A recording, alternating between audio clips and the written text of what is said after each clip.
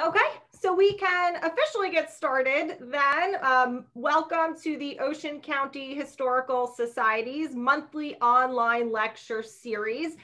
It's usually in person, but taking place temporarily online, of course, due to the ongoing pandemic.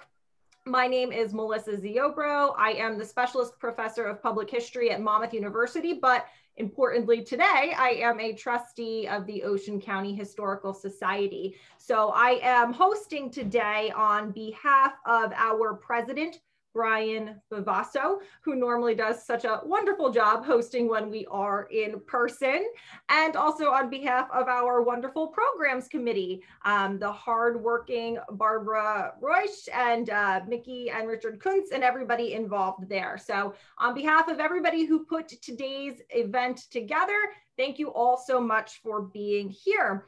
These events, they are just one way that we are trying to accomplish our mission, telling the stories of Ocean County, even in these highly unusual times that we are living in. So I'm joined here today by our guest star, Mary Rasa. She is a historian, a former National Park System interpreter, former curator at Sandy Hook, formerly my boss at Sandy Hook when I interned for her. We won't talk about how many years ago that was, Mary, right? But she'll be presenting today on women lighthouse keepers. So Mary has some prepared remarks, at the end of which we'll take questions and answers. Before we dive into Mary's prepared remarks, though, does anybody have a question for me? We're good? All right, then. Take it away, Mary. Hello, everybody. So as Melissa said, my name is Mary Rasa. I worked at Sandy Hook as a park ranger and then museum curator from 1992 to 2009. I live in Maryland now because my husband works for what was once at Fort Monmouth. We live near the proving ground now. So I spent a good number of years working in the Sandy Hook Visitor Center, which was a life-saving station, and I was the first park ranger to give tours of the lighthouse when we got it back from the Coast Guard, because the Coast Guard wasn't letting anyone in it when we first get out there, and we brought some folks up there. It was a little bit around 1999, 2000 when we first started giving some tours out there. So through one of the books, I just want to point out this book. This is a book called The Women Who Kept the Lights.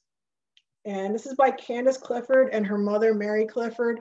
That really is the Bible of women lighthouse keepers. Then they came out with a second book called Mind the Lights, Kate, and this is more meant for like a teenage audience or a young adult audience. So those two books are really what the foundation of learning more about women lighthouse keepers came from. And so now I want to explain the whole history of lighthouses, because that really, you need to know background before you get into specifically women lighthouse keepers. So give me a second, I'm going to share my screen.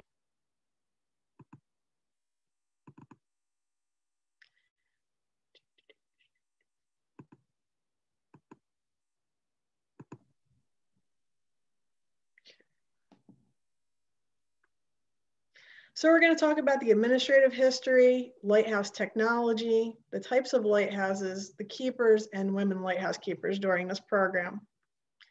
So the first lighthouse in the United States was the Boston Lighthouse, was built in 1716. It was destroyed during the Revolutionary War. So the oldest lighthouse that exists from the colonial era is the Sandy Hook Lighthouse, built in 1764.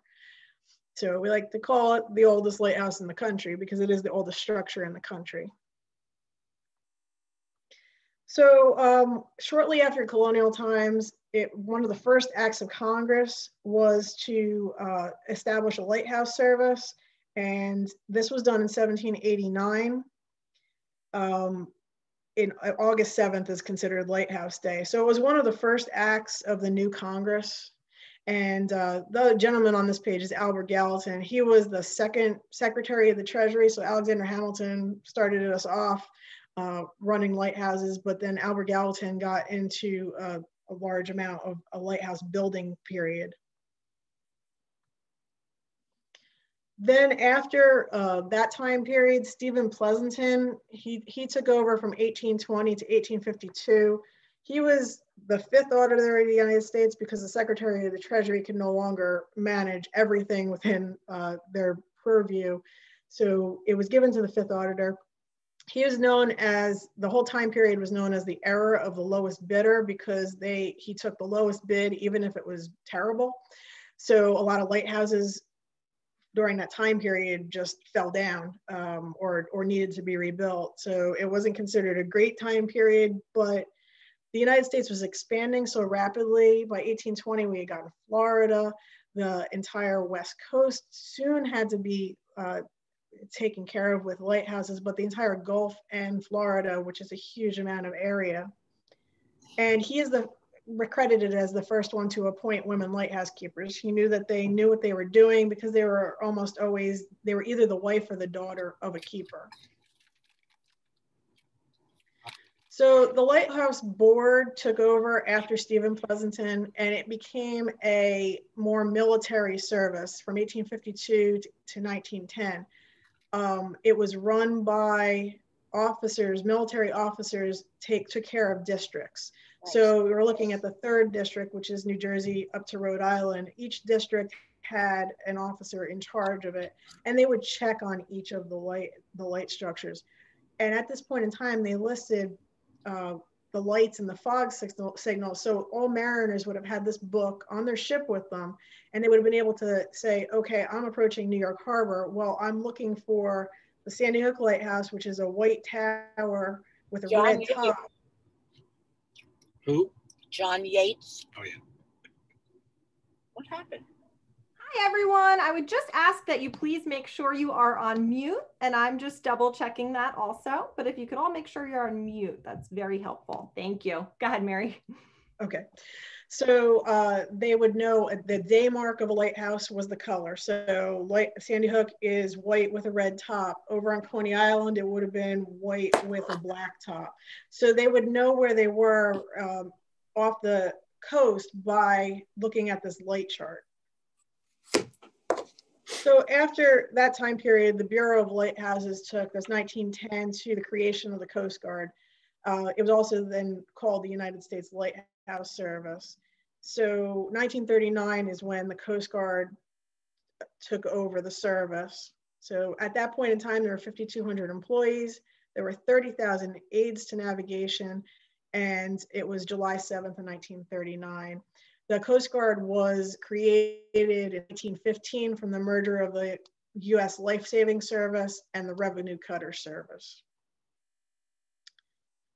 So the lighthouse technology, this is sort of an interesting feature. We went from basically creating a fire to trying to figure out what type of oils would work best, what type of lamps. There's the pan lamp where there are many lights, the spider wicks, which would create a large amount. And then the last one was the Aragon lamp and reflector prior to getting a Fresnel lens with incandescent oil vapor, which is basically what today's kerosene is. So I'm just gonna skip this and show a quick little, quick video. Give me a second here.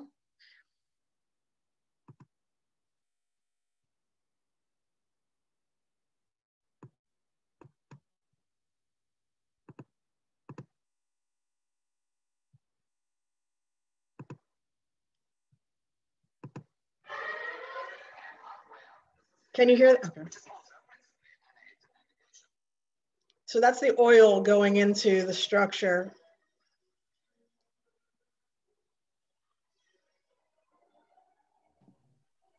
Perhaps get it a bit louder, Mary.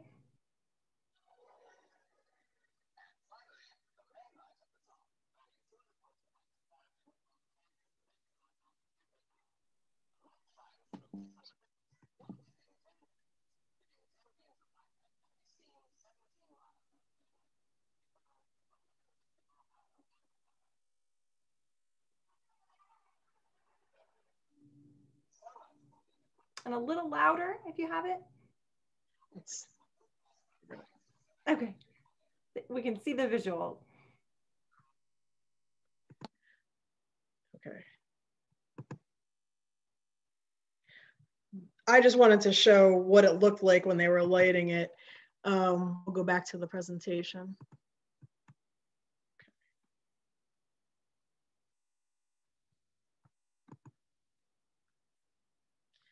So the Statue of Liberty is shown in this picture because this was the first electric lighthouse in the country. We started off with the different types of lighting elements and ended with the Statue of Liberty. The lighthouse, it was really considered a lighthouse only for a very short amount of time because Fort Wood, which it's sitting on, was an Army fort, and the Army did not like having the lighthouse service there. So they realized it wasn't really a necessary aid to navigation. After a few years, it was deemed no longer a lighthouse. Fresnel basically changed the way lighthouses were being used.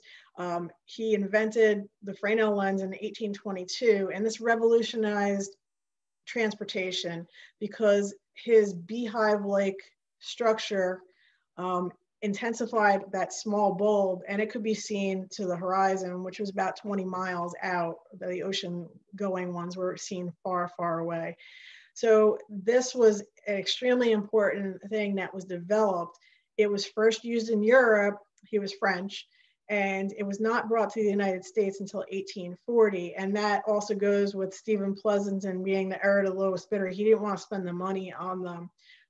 So what happened was mariners started complaining, and eventually they were able to get the first order lens. This is at Twin Lights in Highlands. It's on display in the generator room. And this is a first order lens. It's about 8 feet tall. So in 1840, they brought this light. They were going to place it at Sandy Hook, but it was too big for the lantern room at Sandy Hook. So they said, well, 6 miles away, we have another lighthouse, and they put it there. So before this was a country, there were 12 lighthouses built. They were either made out of wood or stone, and they basically all failed, except for there's like 3 left. Then the next period was the early federal era from 1789 to 1820. And there's a few lighthouses that remain from that time period. They got a little bit better at taking care of those lighthouses. They were more, they were with cut stone and brick as opposed to wood, which burned, and rubble stone. Like Sandy Hook Lighthouse is made out of its natural stone. It wasn't precisely cut like it was done in later time period. So 11 of these ones stand from this time period, the early federal era. Stephen Pleasanton, with all of his cheapness, I guess you would want to say, he built, these lighthouses were built, then they were rebuilt, and then they were rebuilt again in some cases. This one is a Metinicus Rock, which is far off the coast of Maine. This was the second of 3 lighthouse sets that were built out there, and they failed. Another type of lighthouse is the protected screw pile lighthouse. This is Drum Point in Maryland. It sits at a maritime museum, the Calvert Maritime Museum. And the first one of these types was developed in New Jersey. It was at Brandywine Shoals, which is in the Delaware Bay. And that was in 1850. And it was done by General Meade, who also did Barnegat. So this basically sunk the iron into the soil. The one in Brandywine was an issue because it was in open waters and ice flows could get up in it and take it out. So the ones that exist from this time period and this type of variety are mostly in the Chesapeake Bay because the Chesapeake Bay's waters were a lot more protected. So then they created the exposed screw pile, which could be, basically they were developed for Florida because the first lighthouses built there, they did them with stone and brick. And what happens in Florida's soil is that they mostly collapsed. So this lightweight iron could be put off the coast and it could go into the water and it wouldn't be destroyed. The other type was the cast iron lighthouses, as you can see on the right-hand side there. One of these lighthouses is very famous. It's the Little Red Lighthouse under the Great Gray Bridge, which is a children's book. And this sits under the George Washington Bridge. Originally, this lighthouse was one of the 5 that were at Sandy Hook. It was called the North Beacon. The next building phase was when they had the engineer corps of the Army involved, and these were the brick tall towers. And there are 15 of these. Then there were light ships, and these light ships were in places where they had no point of land. So the very first one was put in Willingboro Spit, which was the entrance to the Chesapeake Bay in the Norfolk area. The Sandy Hook one was the first one put in open waters. The last phase of lighthouse building were the light ships were a problem because the light ships could be taken down by storms. They had a large crew on them, and they rocked a lot. They had no way to navigate or sail. They were actually anchored and they couldn't move. So they were a big target for large ships. And there were 4 instances when they were destroyed by ships coming in, accidentally, of course. But to explain the progression, you can see the Sandy Hook Lighthouse is the light ship. And then they built the Ambrose Light Tower, which is the Texas Tall Tower, which was based on the oil platforms that they were building starting just after World War II. So that tower had, obviously, that they got their crews back and forth by helicopter. They had automated it at one point, and then a ship hit it. It was standing on 3 of the 4 posts, and then they replaced it by another tower, which was then hit by another ship. So that little yellow buoy there is what stands at the entrance to the largest port in the country at New York Harbor. You see that little buoy now. So what did a lighthouse keeper do? Well, they had a lot of assignments. Their main duty was to light at sundown and extinguish in the morning. They were responsible for shining the lens and all the equipment and polishing. They maintained a daily log so that everybody knew what was going on. And they were also responsible for fog signals. So they had a very large amount of things to do, and generally the entire family was involved in taking care of it. So you would have the husband would be the keeper, the wife may or may not be paid as a keeper, assistant keeper. They might, in a lot of cases, they just didn't pay them, but they knew that they'd be doing those duties. And then you would have your sons and your daughters helping out. Most of the time you were on a remote area, you had to feed yourself. So they generally had livestock, they would have pigs, they had chickens. They went clamming. When we were doing archaeology at the Sandy Hook Lighthouse, we came across pig jaw bones, and a lot of mussels, a lot of clam shells, and a lot of liquor bottles. Many, many liquor bottles were found under the barn. So we knew what they were up to. They generally had large families, and those large families were all responsible. They would have to paint the tower. That was their job, painting the tower, painting the keeper's house. And for that, they didn't get paid a whole lot of money, but they got to live there. It was rent-free.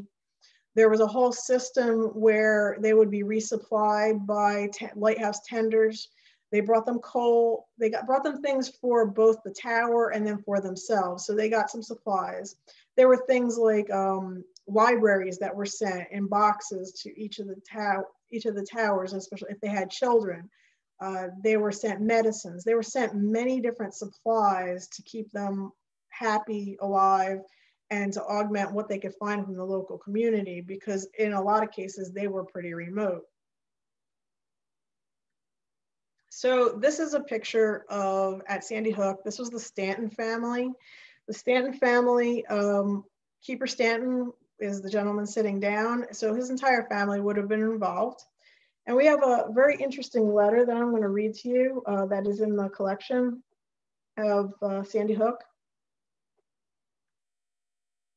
So So the letter goes, I am sorry that I have to call on you, but I am tired of the constant abuse of the keeper. This is written by the assistant keeper. I have taken it for 2 years without saying anything before. He is the most profane man at times that I have ever heard talk. He has cursed me and called me very vile names a great many times for no cause whatsoever. And if there's any way of stopping it, I would like to have it done. I don't want you to injure the man in any way, for he has a very large family to support and a nice family too. I only want the abuse stopped. I think he will tell you that I am not able to do the work here, but I do more than my fair share of regular work and have done it all the time. Captain, if you can give me one of the small lights to tend, I would feel very grateful to you. But I would like to be by myself and away from this man. Should a vacancy occur in Staten Island or the New Jersey shore, I would consider it a great favor if you would give it to me. I am the man Mr. Weck spoke to you of who lost a leg in the Battle of Cole Harbor. It was signed Charles Brewer, Assistant Keeper, Hook Beacon, Sandy Hook. So he was a veteran of the Civil War and he was without one leg. So the response was written to Mr. William Stanton, the keeper. The fact that you and the assistant keeper are on bad terms has been reported to me by the assistant inspector. If either of you has cause for complaint against the other, the remedy lies in reporting the offense to the inspector, not in an interchange of abusive language. The assistant has been instructed that he must comply with the regulations of the Lighthouse establishment and obey the lawful orders of the keeper. But you and he are strongly admonished that quarreling under any circumstances will not be allowed, very respectively. So he was a commander in the US Navy who wrote that letter back to him. So not everything was peaceful and quiet at these remote locations. So now we're going to talk a little bit about the women of the Lighthouse service.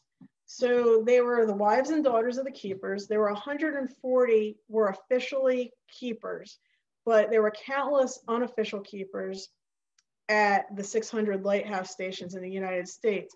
But many, many more were considered assistant keepers to their husbands, to their fathers, and they were paid. So they did, the position of lighthouse keeper was the second job open to women in the federal government, the first being clerk. So it was the first non-office job open to women in the federal government. So the first lady we're going to talk about is Ida Lewis. And Ida Lewis has the distinction of being the only woman the only lighthouse keeper to have a lighthouse named after her. It was originally called the Lime Rock Lighthouse. It is in Rhode Island. She performed 18 rescues and countless more that were probably unrecorded. But she was at Lime Rock Lighthouse from 1857 to 1911. She received an official appointment in 1879. Her father had suffered a stroke soon after his appointment in 1857, so she took it on and was not officially considered keeper for a number of years. She was the oldest of 4 children. She was a skilled boat handler for her daily chore of rowing her brothers and sisters to school on the mainland. Her schooling was never completed because she had to be the keeper now for her father. So in a lot of cases, the children of keepers were either homeschooled at the site, or they would stay with a local community in a town nearby for the school term. Those are your 2 choices. If they were lucky enough to have a school nearby, they obviously could do it. So Ida was responsible for getting her siblings to and from school each day. So she made her first rescue at the age of 15. And she's credited with saving 18 lives. There's a very famous painting that was done in 1869 of her saving soldiers from Fort Adams. And she became very famous for that. And she was on the cover of Harper's Weekly. She received the presidential visit from U.S. Grant. There was an active debate during this time period whether it was proper for women to row. But then they determined, well, I guess if it was okay for them to row if they saved people's lives. After her death, the lighthouses in the US are all named for the spot of land that they're sitting on. So in order for them to change the name of the lighthouse, they renamed that plot of land Ida Lewis Rock. And then they were able to change the title of the lighthouse to her name. This still sits as a yacht club, and it is a private aid to navigation. Abbey Burgess Grand is well known because there was a book written about her that was called Keep the Lights Burning Abbey. So she served at Matinicus Rock, which is 20 miles off the coast of Maine. So it was a rather unpleasant place to be. She was assistant keeper to her father from 1853 to 1872, and then she was with her husband at the Whitehead Light Station in Maine from 1875 to 1890. She was never a head keeper. And at the age of 17 in 1856, her father had to get supplies because the lighthouse tender used to come every April and September. It never came in September. So by January, they were running out of all their supplies. So Dad got in his boat and went to shore in January, just as storms raged for weeks. They washed everything on that island away, and her family at some points in time had to go into the towers to be saved. So it was completely flooded. Her mother was an invalid. She had two younger sisters. She got them into the towers. Her father did not return for an entire month. So she was responsible not only for the safety of her family, but also getting those lights lit every night, and she did so. There's a whole story about how she saved all the chickens but one, and they basically were rationed on eggs during a time period that the land was basically gone, and they couldn't get any more provisions. So in 1860, Dad lost his appointment as the keeper, but she was considered assistant keeper. She stayed on because he lost it because Abraham Lincoln was elected and he was a Democrat. So that still happens today. Even back then, they did those type of things. So the new keeper came and she married the keeper's son, and she got a salary of $440. This is by 1860. Her husband then got his own lighthouse in 1875, and she was paid $480 as the keeper, and they stayed there till 1890. In 1998, the Coast Guard commissioned a number of buoy tenders, and one was named after her, the Abbey Burgess. It had an 18-man crew, and it serviced 400 aids to navigation. And she was that little red dot there is where that lighthouse was.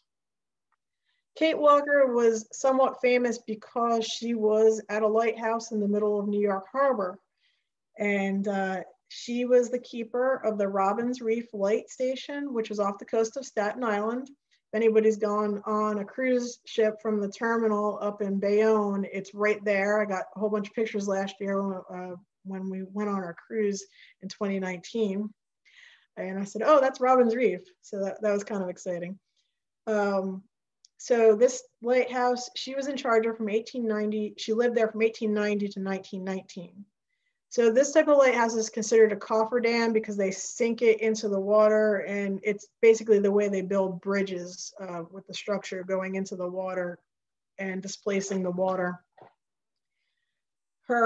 This lighthouse was built in 1883 of iron. It's 56 feet tall, and it has a 4th order lens. So it's much smaller than something like at Twin Lights or Barnegat Lighthouse. Her husband, John Walker, was an assistant at the Sandy Hook North Beacon, which was the little red lighthouse before it got moved under the George Washington Bridge. Then she met her husband on Sandy Hook. She was a waitress at the boarding house that was there, and she was a German immigrant. She had a young son with her, and her husband took his meals at the boarding house. And in 1885, they were both sent to Robbins Reef. His salary was $600 a year, and Kate was considered his assistant at the time. And she was often, New York newspapers would come out and talk to her because of her unique position there. She said, when I first came to Robbins Reef, the sight of the water, which I looked in every way, made me lonesome. I refused to unpack my trunks at first, but gradually, little by little, I unpacked. After a while, they were all unpacked and I stayed on. So in 1890, John got pneumonia and her son rowed him to the mainland. And the last thing that was said to her was, mind the lights, Kate. He died 10 days later. Several men came out to the location to look at it for their job, and none of them wanted it because it was so remote. So at the age of 42, she had two children that were living with her, and she applied for the job. She was only 4'10" and not even 100 pounds. The Lighthouse board was not giving these type of appointments to women, but they were desperate. So what they did is they paid her as a laborer till 1894. Then finally in 1894, she got her appointment as official keeper. And her son, then when he became of age, he became her assistant keeper. She's known to have rescued as many 50 people by launching her dinghy. If you can see in the photograph of the lighthouse, the black and white photograph, you can see the rowboat. So that had to be put into the water by pulley system, and that's how she went out and rescued people. So she also had to climb that steel rung ladder to get up to her home. In one instance, she saved 5 crew members, and one of the reporters came and they spoke to her around that time period from New York Times. She said she never had time to get lonesome. I have meals to get regularly, although there's often nobody but myself to eat them. Her son had moved into the city with his family. Then there are beds to be made, floors to scrub, windows to clean, the lamp in the tower. It is more difficult to care for than a family of children. It need not be wound more than once every 5 hours, but I wind it every 3 hours, so to take no chances. In 19 years, the light has never disappointed sailors, which had depended on it. Every night I watch until 12 o'clock. Then if all goes well, I go to bed, leaving my assistant, which was her son, in charge. I am always up to put the light out at sunrise. Then I post my log, from which monthly reports go to the government. We have to put everything down, from the amount of oil consumed to the state of the weather. Every day I clean the brass of the lamp, and every month I polish the lens. The latter is a 2 days job. So Kate in 1996 had a buoy tender named for her.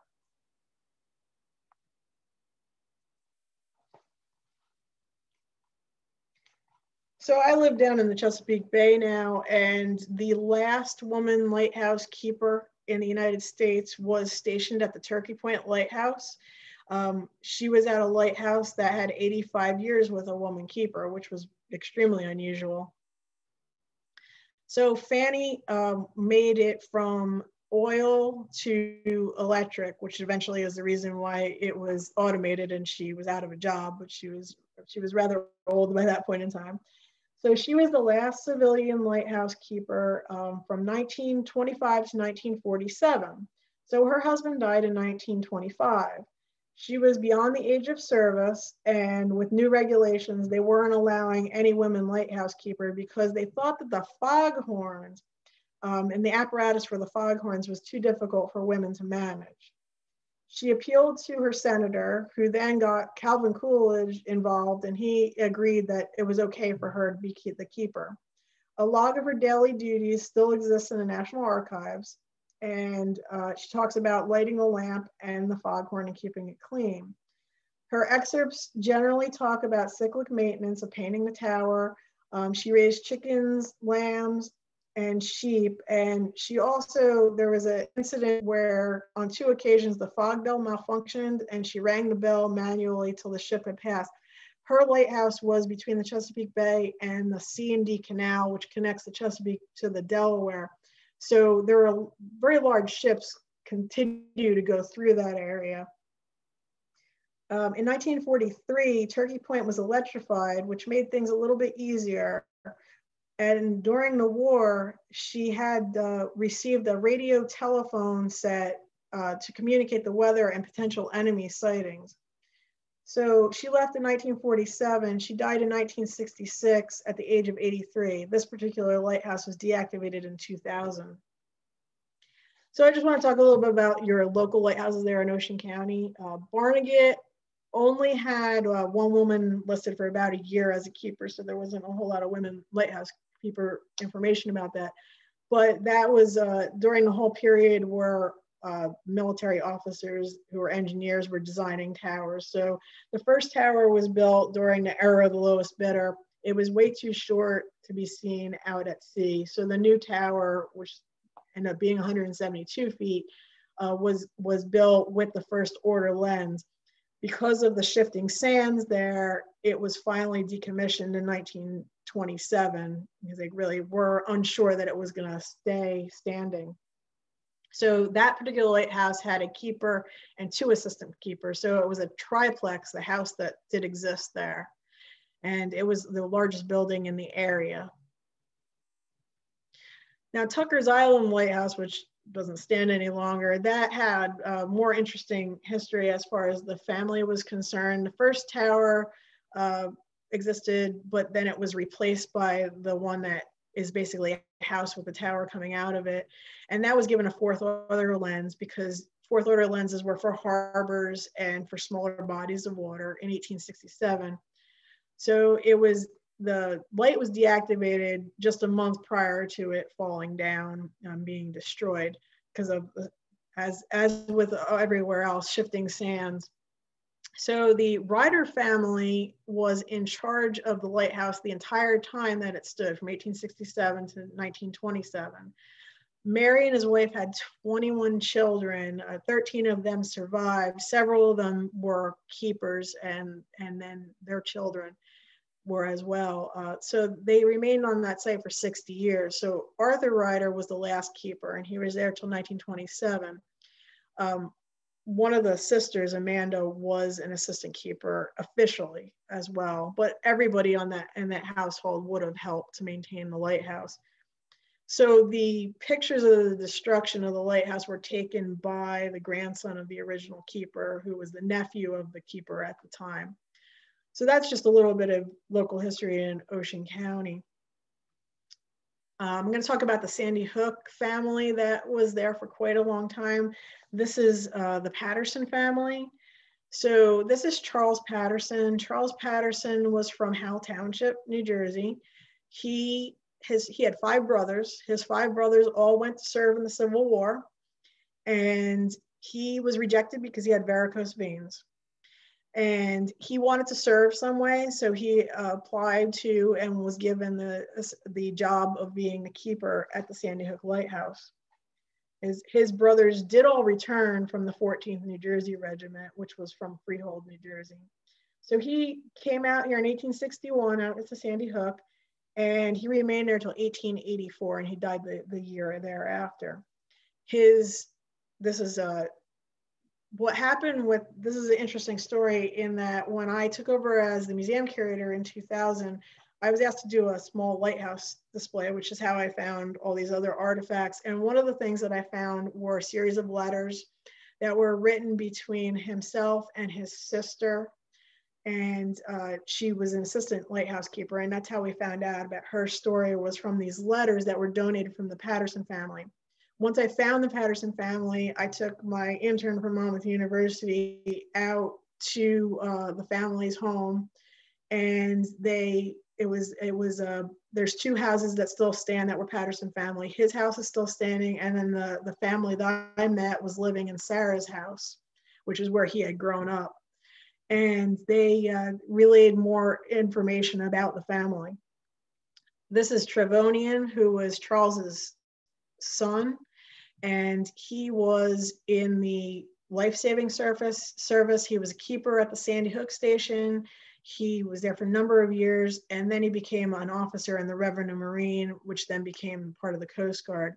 The painting that's in here was another one of Charles's sons, is believed to have painted it. He was a painter. His name was Franklin, and the family donated that item to us. When they did the archaeology in 2000 at the site, they found clamshells which had oil paints in them that were similar to the colors. So we are not, they weren't positive, but they believe that that was his palette and he was using those paints.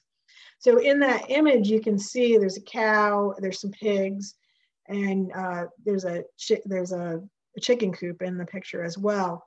The keeper's house that exists at Sandy Hook today was built in 1883. And in the image, you can see two keeper's houses because that keeper's house was the third keeper's house that was built. So they were there they would have lived in the second one and then moved into the third one just before they left. So we can date that to probably about 1883. So Sarah was Charles's sister. Sarah's husband died and her two children died in infancy. So she asked to become the assistant keeper and she was granted the position and she lived with the family there as well as her house in Howe. And the letters that we have between the two of them, one of them would be at home in Howe and one would be at the Lighthouse. And I have a letter that I'm going to read to you that was written by Charles to his sister. It's from 1875. So this is her appointment certificate in 1867, and she was paid $360. So Sarah was back at home, and her brother wrote, "I thought perhaps a letter from the Hook would be worth reading. He has just finished seeing to the lamps, for he has to attend them first. He always holds the chimney for him." He's speaking about his young child. "He said tonight that it was Aunt Sarah's lamp and to make it shine. He turned it out the first time he ever touched it. The ice still hangs." This is from February. I should point out, this is February. "The ice still hangs out on tonight. When I lighted the lamps, you could not see any clear water except to see. I don't see much of the fort folks. It is too cold. They don't have much. The lights have behaved very well so far, but I have took the test of love.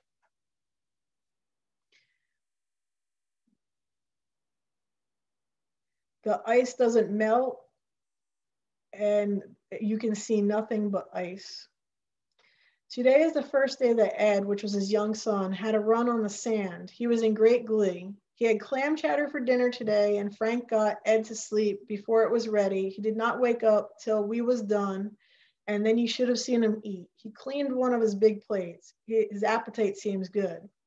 We are nearly as bad off as Robinson Crusoe, but we have got plenty to eat except potatoes, and they are getting low, and I could sell some if we had them. The Parkertown folks come here every day. They was down today and got 5 loads by cutting holes in the ice and fishing them out of nets." So that just gives you a capture of what was going on in life at the Lighthouse. And there's your certificate. And now, so the Sandy Hook Lighthouse is still active. It's still an active aid to navigation. So just if you're ever curious what happened when the war came around in World War II, they had to douse the lights. So anything within 5 miles of shore was doused. But at Sandy Hook, this is an interesting image because they actually painted the tower to look like a house at the base. It was in 1942 that they were dousing the lights. So it looked like they did that first, and then they weren't allowing, they had blackout curtains and all those type of things. So that's just an interesting little aspect.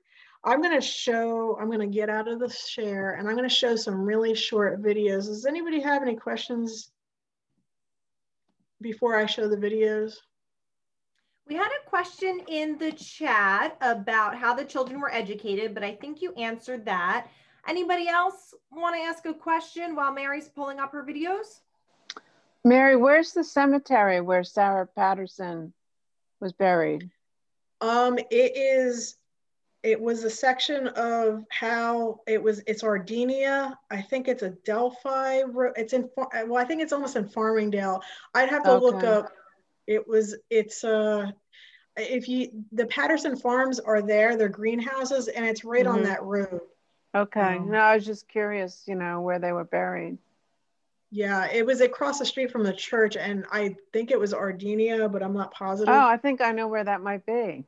Okay. Yeah, It's been okay. that was before I had Melissa as an intern. So that's going back to about 2000. So Okay. you have to jog my memory on that one. Okay. We're talking about years now.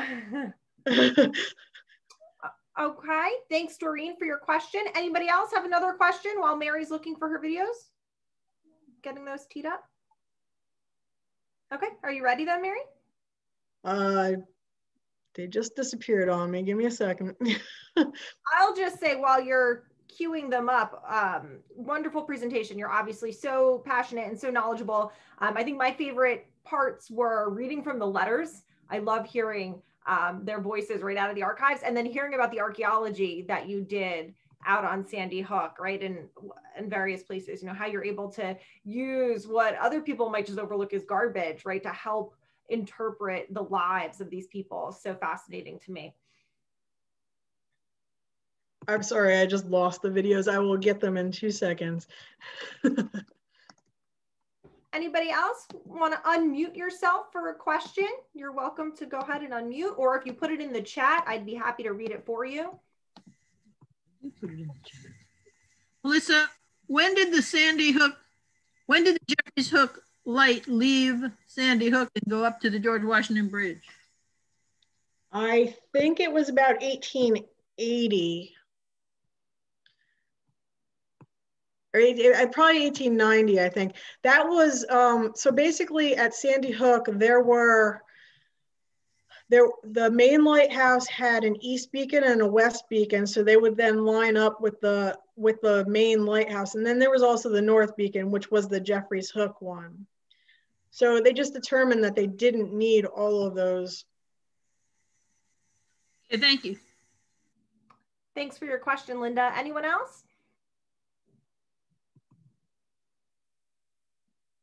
I see a question in the chat. What did women do during their leisure time? It sounds like they didn't have much leisure time, but when they did have leisure time and they weren't, you know, polishing the brass, what were they doing, Mary? I would say that it would be knitting, and they also went fishing, and they were providing for their families. It was a rough life.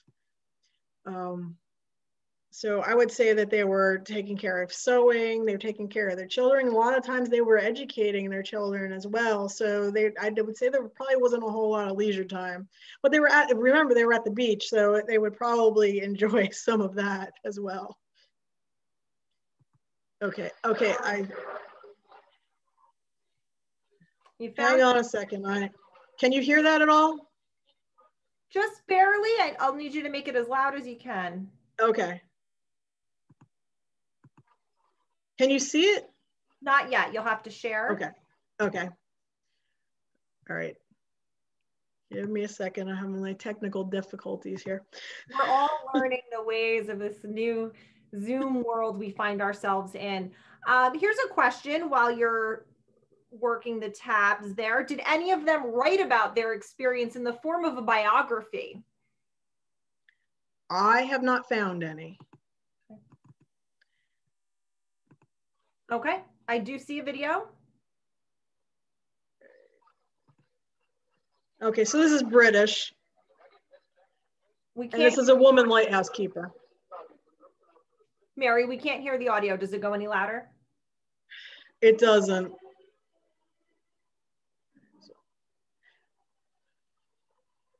Well, we'll get a feel for the visual for a couple seconds then. Okay, I just want to show what this poor woman in England had to do every day at 2 lighthouses.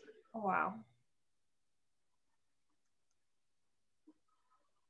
Well, just imagine somebody British saying.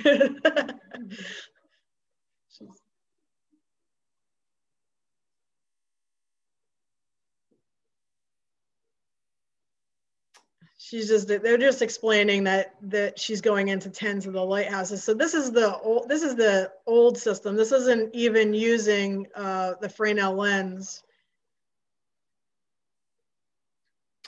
So Mary, as we're watching, the United States was not unique in employing women as lighthouse keepers? The United States stopped employing women as lighthouse keepers in 1947. Okay. Fanny Salter was the last one. The last lighthouse keeper the human lighthouse keeper left in 1989, and he was at Coney Island. Okay. And we're watching a British video here, so other countries. Right, the British continued to use keepers much longer, and they didn't automate their lights. The United States was really automating lights much earlier. Okay. So let me just grab another video for you.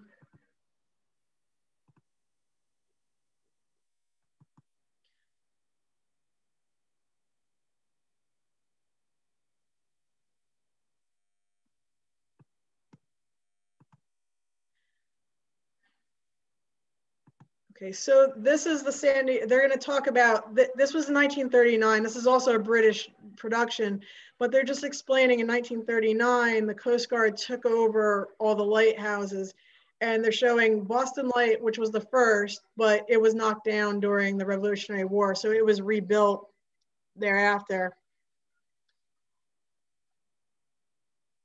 Most lighthouses were pretty much automated when electricity became prevalent. Some places it took longer to get electricity out to them, so they still had keepers later. This is a image of Fanny Salter at Turkey Point Lighthouse going in and taking care of her lighthouse. So that was before it was automated.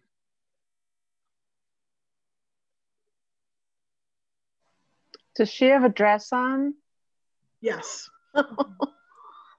Yes, she did. Yeah, so that I'm not going to show the last one because you actually need to hear it. But so 1989 was the actual last keeper. So the lighthouse that I worked at down here in Maryland, they automated in 1975. Basically they automated in 1927, but they sold it off and it was no longer an age of navigation. They were putting in small lights all over the country that were just a stick with a light on it, and that replaced most of the historic lighthouses. So in the early 2000s, there was this huge program where GSA is the government services agency, which takes anything that's surplus from any other government agency, and then they sell them. So a lot of lighthouses in the Hudson River going up north were getting sold to whoever would renovate them. And this happened throughout the country, but that was more prevalent. There were a bunch of them in Hudson area. So they were trying to get rid of them and have somebody else maintain them because they cost a lot of money to maintain. Question here in the chat, Mary. It says, in your first video showing filling the oil lamp and then climbing the circular stairs, it mentioned and showed a straight ladder and called it an escape ladder. Was that common? I don't recall seeing a similar setup when I have visited lighthouses. Well, first of all, that was in England, and generally there's a circular tower and then a small ladder. Sandy Hook has it. A lot of lighthouses have the circular, and then at the top, like the last 10 steps are straight. Okay. Then I have another question. This is an interesting one. Did the women encounter resentment from men who felt that they didn't deserve to have those jobs? Lighthouses are so remote that I haven't found any information to say that there was a lot of resentment, because most of those men didn't want to be out there. You had to have invested in your family. This was your home. This was where you were raising your children. Dad died, or I'm widowed. I still have these 6 kids to do something with, and I can't get another job, and I have a place to live. So they felt fortunate. There are some lighthouses obviously that are in town, but I don't think there was much of an issue with that. And it wasn't like the Women's Army Corps, which is another one of my programs. A follow-up question in the chat. So the women are pretty much getting jobs if men didn't want them, right? It wasn't like there was a big pool of applicants and the women were getting it. The women were getting the jobs because there were no men that wanted them. The women only got the job if dad or their husband died, or was incapacitated. So a woman wouldn't become a keeper unless her family had already been involved in the situation. And if they could find an able-bodied man to replace them, they most likely did. Another question. Unless they play. Another question in the chat regards pay. Were they paid the same as men? I haven't, because it's one replacing the other, I haven't found a comparison, but it was pretty similar. I mean, she got $360 as an assistant. I found some assistants that made a lot more in that time period. I guess it depended on how many assistants there were, because in some lighthouses there would be 3 assistants. Some of them had no assistant. It really varied depending on how important your lighthouse was. Another question from the chat. Do you know of any lighthouses that were converted into private homes? Yes. It's in the Hudson Bay. There's a couple of them. There is one in the Calvert Marine Museum in Maryland has the Cove Point Lighthouse. They rent out the keeper's house to people to stay at. So that seems to be a function, but there are people that do live in some lighthouses. Now, as a historic preservation professional, how do you feel about that? If they can preserve, you mean if people live in them? If they can preserve a tower was gonna disappear, then great. A lot of them are, pretty remote, so nobody wants them. The issue is they're so expensive to maintain that if somebody's willing to take that on, it also in a lot of historic places like on Gettysburg Battlefield, they've taken an old home and made it into a bed and breakfast. In the state of Maryland, in some state parks, they have they call them curators, and they've taken over the building, renovated, and made it into their home, and it seems to work. Okay, we have time for one more question. If anyone wants to unmute themselves or type it in the chat. I have one. Please. Well, actually, it's more of a statement. If you look at the photo behind me, that's the Seagirt Lighthouse. And Abram Yates managed that, and he passed away in 1910. And his wife, Harriet, wanted the job, and she did it for about 4 or 5 months, but she did not get the job. So she lost out. Wow. I just thought I'd mention that. And I have other, Abram was the son of William C. Yates, who was in the Civil War. And William C. trained as lighthouse keeper at Atlantic City Lighthouse. And he was permanent keeper at Barnegat for a while. He died when he was keeping Cohansey Lighthouse and also Egg Island Lighthouse on the Delaware. So I have 2 relatives that were actually lighthouse keepers, which is my interest in lighthouse keeping in New Jersey. Awesome. I thought I'd mention that about Harriet Yates. She didn't get the job. Oh, were you familiar with that story, Mary? No. See, even the experts are always learning something new. I love it. Thank you, John, for sharing. Well, you can Google, just Google Seagirt Lighthouse, and the story is easily accessible online. Okay. Awesome. Everyone will have to do that when we get off. Thank you, Mr. Yates, for sharing. Melissa, in Socrates, New York on the Hudson, we stayed there. It's a B&B to raise money for the Lighthouse Conservancy.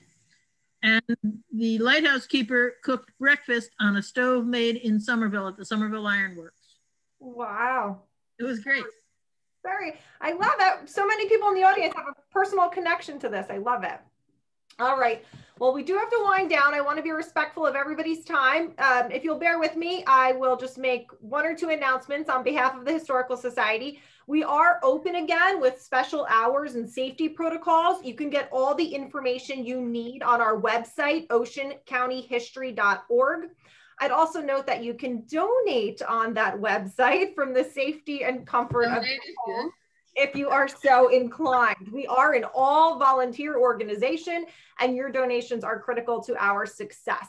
If you are a social media user, you can find us on Facebook, Twitter, and Instagram so that you can stay abreast of all our future lectures and other programs. So with that, I want to thank Mary so much. The clapping doesn't work out as well online as it does in person, but I'm clapping for you, Mary. I learned so much, and I really appreciate you taking the time to be here with us today. Thank you. And thank you all for joining us. Have a great rest of your day, everyone. Thank you. Bye, everybody.